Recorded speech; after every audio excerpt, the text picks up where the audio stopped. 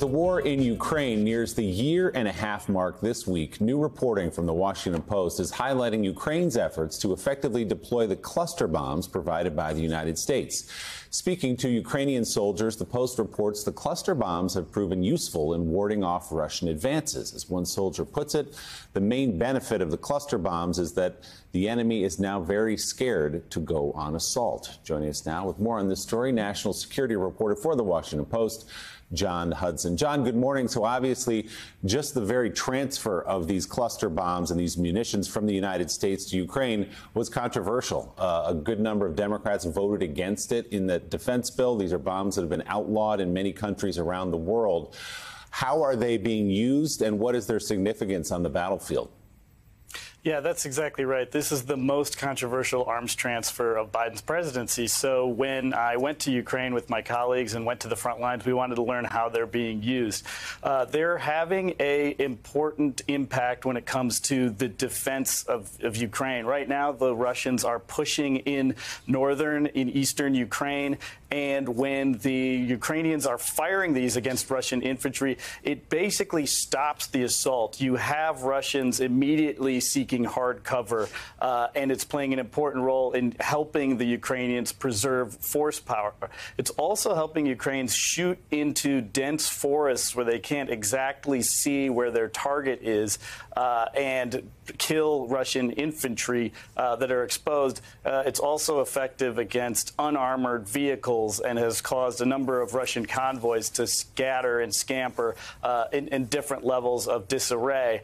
It's also having an important impact on helping the Ukrainians continue the offensive and stretch it out. As you know, the Ukrainians are low on artillery, and this supply is helping them beef up the amount of artillery that they have. At the same time, there are concerns about what the unexploded ordnances will do when, God willing, this conflict comes to an end at some point. As you know, these bomblets can last for years and years. And one of the artillery brigades I spoke to said that there wasn't really an accounting practice in place. That obviously contradicts with what officials in Kyiv and Washington have said, which is that the condition that the U.S. would send these cluster bombs was that they would be well accounted for. So we've got a number of different ways that these are being used, and some continuing concerns about how they might impact everyday Ukrainians when the war comes to an end. Yeah, John, I mean, the reality is it's very hard for the Americans to keep eyes on what happens to those weapons once they cross the border and whose hands they end up in. Are these cluster bombs having any impact on the minefields that the Russians have laid? Because my understanding is that that's been one of the things that's really, stalled the Ukrainians in their offensive push, is that the Russians just had that much time to lay, miles-long areas with mines, and that's stopping the Ukrainians get through that land.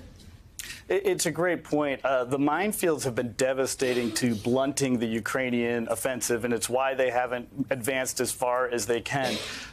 These webs of trenches and mines. The difficulty with cluster munitions is that they're more effective against infantry that are exposed and up and around, as opposed to infantry that are burrowed into trenches.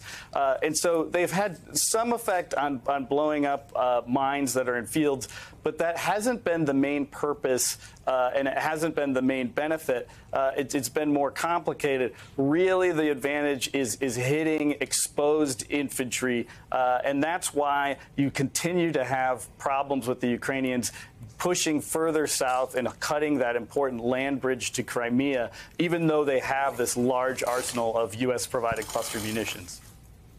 John, step back for a moment and just overall from your trip, has the Ukrainian offensive stalled, or is it making progress? Will we, at the end of it, say Ukraine took back a significant amount of its territory, made progress toward cutting this land bridge, or not?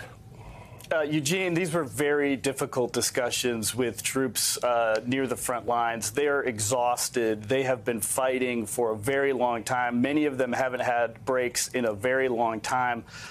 There is very strong belief in the importance of their cause. They're defending the Ukrainian homeland, but it is not having a breakthrough, and that you just can't deny that is the case. There was the hope that the Ukrainian forces were going to push far south, capture towns such as Melitopol, and really prevent these Russian supply routes that are really feeding this invasion, eliminating those supply routes. They haven't been able to do that. The offensive is not over yet, but it is not going as far as Ukrainians hoped it would at this point in time. National security reporter for The Washington Post, John Hudson, thank you very much for your reporting and insight this morning.